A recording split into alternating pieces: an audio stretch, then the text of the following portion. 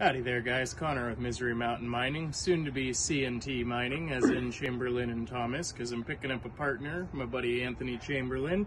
We got some hard rock ore, Anthony and I, from our Mount Reuben mine, guess I can name it at this point. And yeah, so this is our first bit of ore out of our homemade rock crusher. This is going to be a hitch attachment, so I can just put it on the end of the truck.